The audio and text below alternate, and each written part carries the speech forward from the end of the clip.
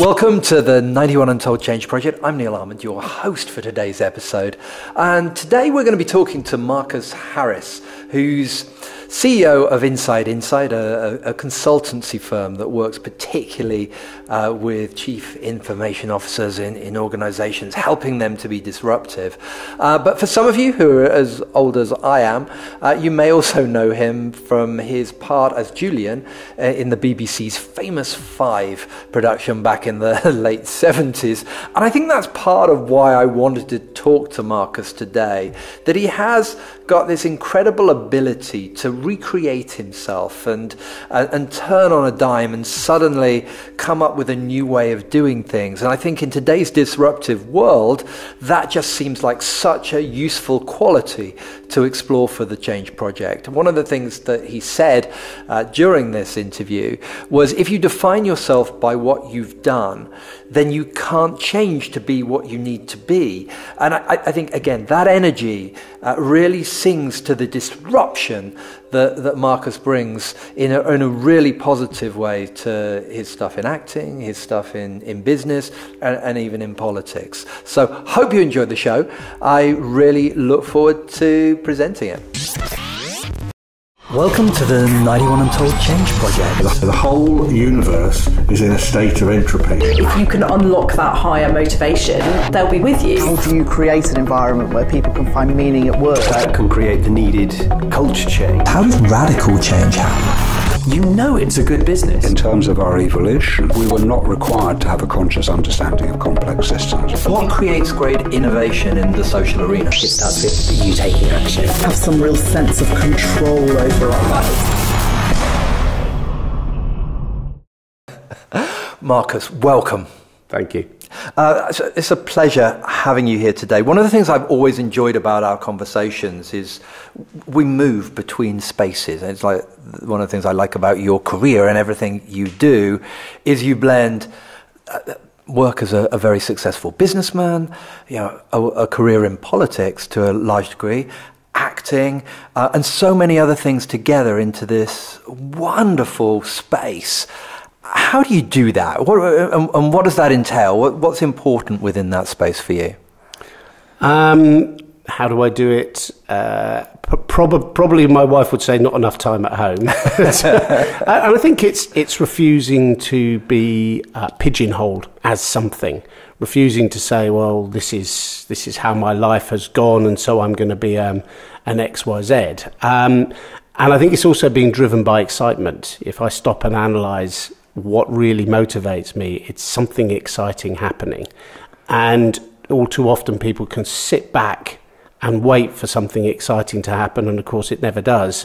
And then you die, or you sit in your deck chair looking out thinking, oh, I wish I'd had more excitement in my life. And it's people who will just get off their bottoms and go out and make excitement happen, put themselves in the way of opportunity and see where that takes you. And I think that's probably how I've ended up doing as many things as I do and loving them. Wonderful. And what's the excitement that you're making happen at the moment? Business is very exciting for me right now. Right. So everything that we're doing in this sort of rapidly growing business, been growing at about 30% per year since we set it up 4 or 5 years ago, working with a really great bunch of people who are all similarly excited by finding great opportunities to help CIOs, IT leaders with the transformation and disruptive projects that they're working on. So that's probably that. But then if I end up on a film set somewhere and I'm sat with a bunch of lovely cameras on me, then I'll find that probably more exciting for the period I'm at. Or it's very hard to say sitting in a council meeting could ever be seen as exciting.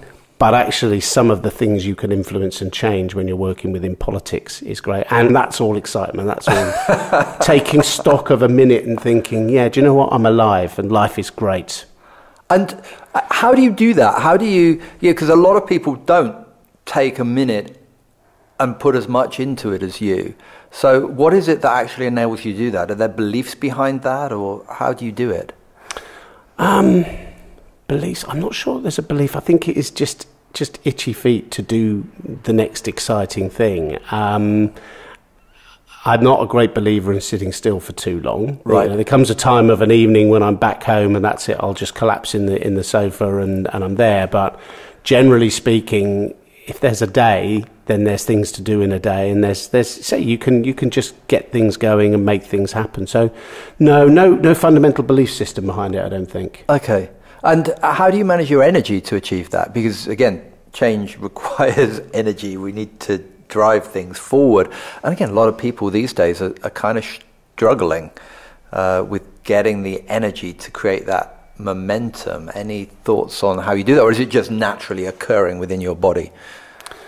That's a really good question, and I'm certainly not somebody who sort of believes in some regimented diet of healthy foods. Although I have now started drinking celery juice in the morning.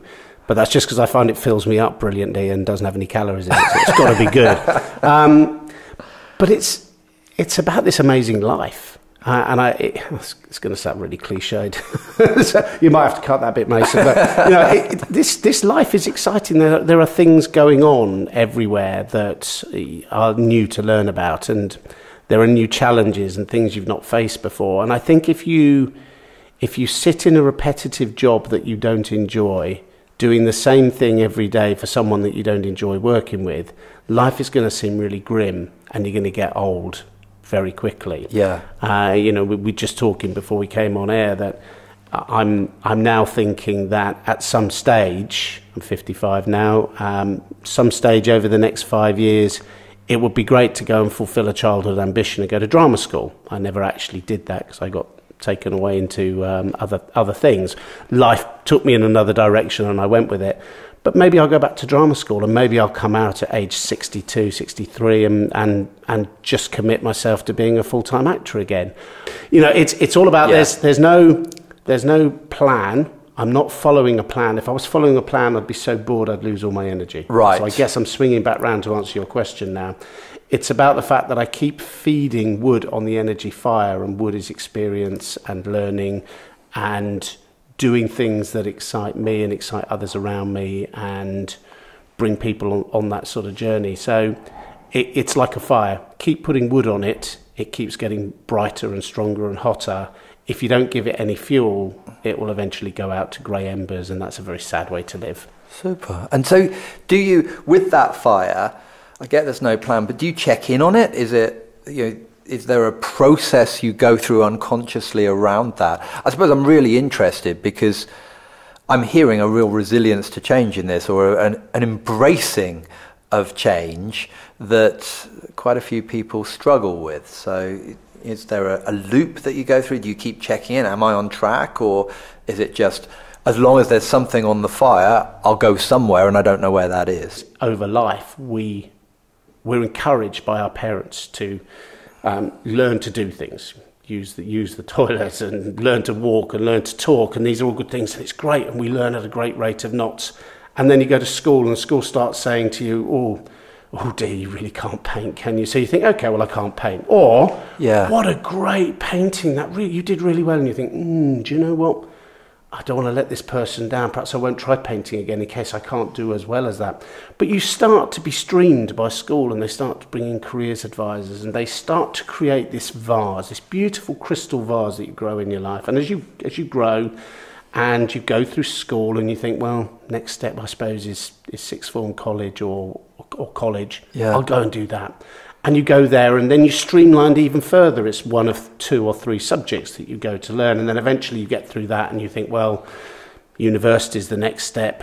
I need to go to university. So then you're doing 1 or 2 things, and then you do that, and then you come out, and you've already created this vase for yourself. You've built a personality based on who you've been as a kid. Yes. You've built in a lot of cases, you already know what you're going to do. You've learned to be a doctor, or you've trained to be an engineer, or you've trained in film and dance, or whatever. And it then starts to create this funnel, and you feel you have to keep going down it. And so my guidance is take the glass vase and smash it on the floor. Break it now, smash it. And then you've got to stand back and say, I've got a whole host of new problems now. I've smashed that. I don't have any income. I've still got to pay for the family. I've still got to do these things. But do you know what? I've got lots of bits of broken glass, and I can actually start making that into something new and something that I may want it to be. And it might end up being exactly the same as it was before, but that's okay because you've explored it. Yes. That's interesting because you're talking about smashing the vase there, and I'm hearing disruption in that. I mean, we quite often talk about disruption in business, and indeed you mentioned it with the CIOs and how you work within Inside. But I'm hearing real disruption is necessary even within our own lives these days. Would you agree with that? There's a question there somewhere.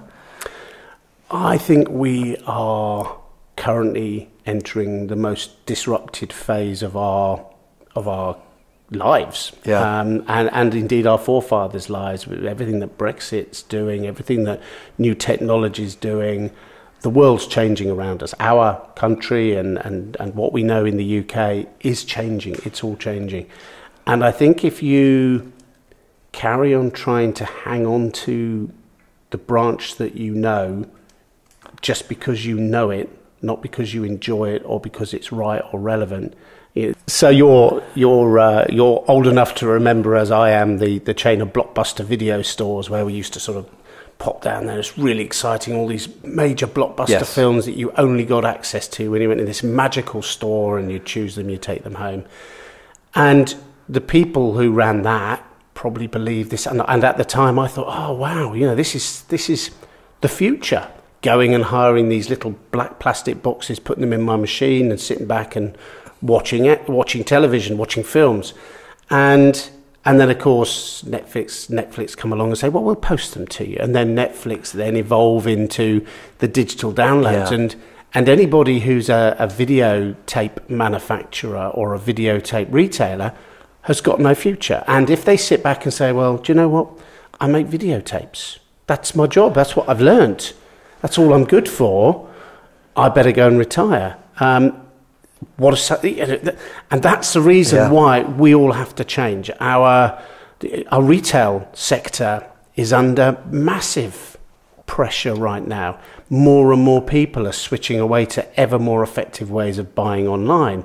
Banking is changing completely. We're losing another 300 RBS stores, I think, because people don't use the branches. Yes. And where you've got branches now still on the high street, they're becoming like little lounge seating areas for advice and guidance, and they realise they've got to change.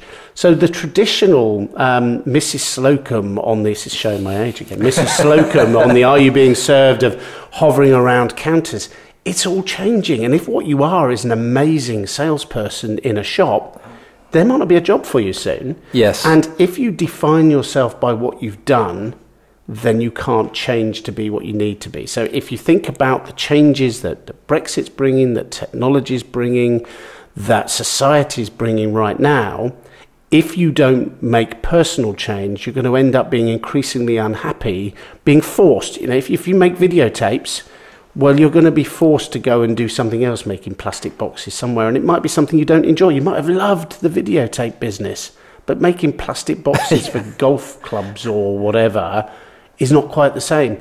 Again, a little bit like a sort of a young lady that I had some conversations with recently on a coaching sort of conversations, where she was making herself ill, butting up against a glass ceiling that was never going to go away in this very specific sector that she worked in. There were no other jobs in this sector within the geography. There was no way that she was going to be able to get past some of the misogynistic beliefs in that organisation. And she couldn't see where else to go. She had a mortgage to pay. And I said to her, as I just said to you now, is break the vase, smash it to pieces. It's going to be horrendous because you've got so many new problems to deal with, but they're new problems. And with new problems, you get a new energy. And with that new energy, you can then go on and rebuild. So to swing right the way back to your original question, businesses need to be disruptive if they're going to maintain their markets. Shops have to change. They have to become destinations. Otherwise, people won't travel out to them. If businesses have to change, technology has to change to support it. And indeed, disruptive technology is driving the growth of our country, driving the growth of the developed world, if you like. And if you're not at the forefront of that, thinking about new ways of doing things, then you're falling behind. And it's an old cliche, but it's true. If you're not actually pushing the digital agenda, pushing new technologies and what they can do for efficiency, for effectiveness, for market penetration. And so if you're doing all of that as a country and as a business, then people need to change with it, and people need to be prepared to jump off that, to throw that glass vase on the floor and say, I need to do something different. I need to be different. So I'm going to find the energy to do it. Yeah. I mean, one of the presuppositions of NLP, you and I were talking about NLP in the car, which again needs to evolve, needs to change, needs to be looked at in a different way. And one of the presuppositions is, if you do what you've always done, you'll get what you've always got. So if what you're doing isn't working, do anything else. And it's one of the ones that's always struck me. That anything else bit is what I'm hearing in what you're talking about with smashing the vase, looking at things differently, coming at it from another perspective. You've mentioned Brexit a couple of times, and I'm going to go there if that's okay. Just for anyone listening, we don't always release these within 3 days of recording them. So to give you a timestamp on where we are, we're recording this in the week that the independent group suddenly became a thing in Parliament. By the time we release this, I don't know, they might be some huge party in and of themselves, or there might be 12 new parties there. How long are you planning before you release this? I know. I don't know, but that could be next week. Let's discuss, what's the opportunity here? Because quite often in the press, we're looking at the downside of this. I'm not hearing in the conversation we've had to date that that's a place that you spend a lot of time looking. What are the opportunities? And I guess within that, what are the challenges, but how can we get ready for them? How can we do something about it? Because there is some great stuff, regardless of what it is, because we don't yet know. I believe that we'll start to see something once Brexit's out of the way that will start coming up from nowhere. It could be Kickstarter funded. It could just be a social movement on social media that starts to gain traction, and all of a sudden we might end up seeing people standing for election all over the country that have got no affiliation to either one of the parties that are currently there, don't believe that you have to play by the Westminster rules, are happy to be value-driven individuals that will go out there and start to create a new dynamic and a new way of working. And even with our first-past-the-post system, I could see that starting to gain momentum, and there's so many disillusioned voters out there right now that they might just start to go towards this sort of centre ground thing. As I say, I think the independents are probably too much of the old school. They're probably too much of the old style politicians. However fresh they make themselves look, they're probably still going to be moribund by the same rules, the same structures, the same political infighting. And who knows, any new group might end up like that. But actually, you could start with something fresh and new that will make mistakes all over the place. But if they're prepared to just open up all the old issues and say, let's look at legalising drugs. You know, what happens if we sell drugs in Boots? What do we, and tax them and put the money into healthcare and healthcare education? Our government, our two political parties won't open up that conversation. It's too much of a can of worms. They won't go into what does it mean and realistically review it. Now, I'm not saying it's right or wrong. I'm not saying that any report on it would prove that it was a good thing to do or not. But I think it should be looked at. And this is about breaking the vase. What have we held dear? We've held dear. We've got a war on drugs, and we fight drugs, and we put millions and millions into police resourcing to try and fight it, and we prosecute young lads who happen to be smoking a spliff as they're walking down the high street, and they become criminals then as they move through life there. And why do we do this? That's what we've got to understand. It's because we've always done it like this. So break it and have a look at it again. So I think we could see, if it was led by a charismatic leader who could galvanise support around the community and get the publicity for it, we could see something new start to evolve after the Brexit decisions have been made and before we get to the next general election. And I think it could gather massive speed very quickly and give us a difference. Again, breaking the glass vase and seeing what comes out of it. And you mentioned it should be values-led.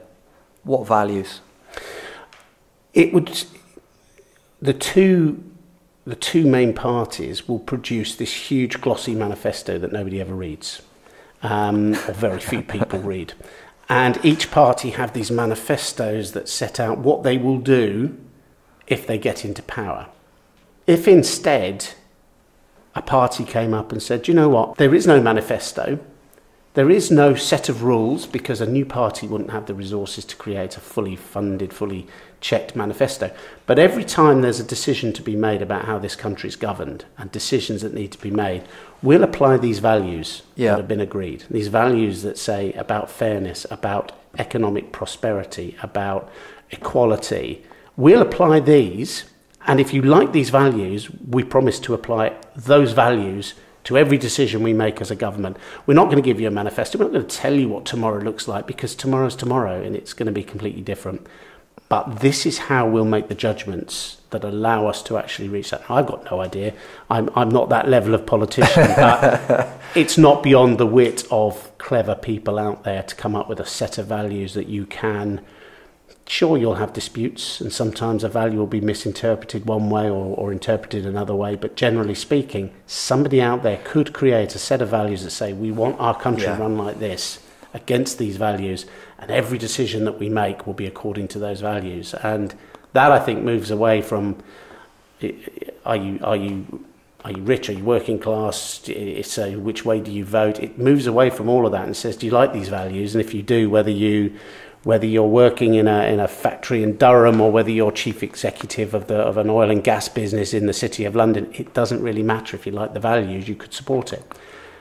So I think there's going to be exciting change within our political structure over the next 5 years. I might be completely wrong. You might interview me again in 5 years and I'll say I was completely wrong, but it could still happen. I once made a prediction to my local music shop owner, and I said, country and western's definitely coming back. It's definitely coming back. And he said, no, it won't. And he was right. So I might be completely wrong. I just pontificate what could be. It's all about context, isn't it? Yeah. I'm sure somewhere it came back, just not in that particular shot. You're right. Well, you know I'm a big fan of the idea of a values-based political party. I think in these disruptive times we have, it makes more sense than the old model. And I think breaking things is vitally important within that.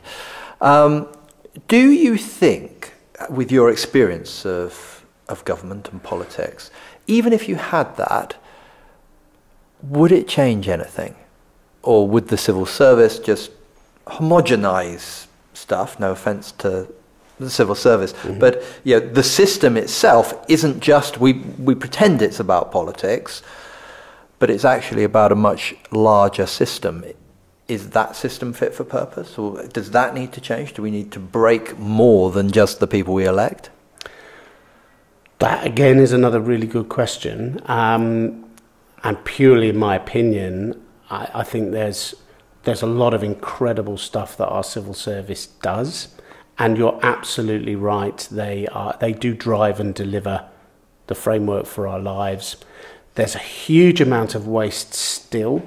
Routinely hundreds of thousands wasted on projects. The need to duck behind a budget figure means you sort of abandon £1 billion worth of different things. So there's an awful lot of waste within there still.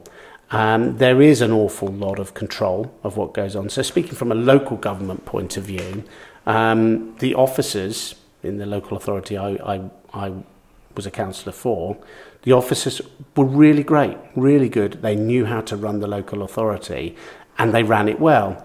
And what our council did, and what I think council should do, and what government ministers should do, is set the strategy very clearly and say, I want you to deliver this.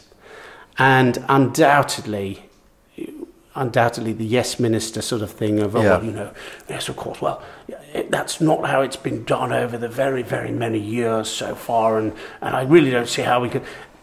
I think there's got to be an energy to break through, because it's very establishment. It is the establishment, and the idea of breaking the crystal vase and picking bits out of a department, it's a very, very tough one for them to do.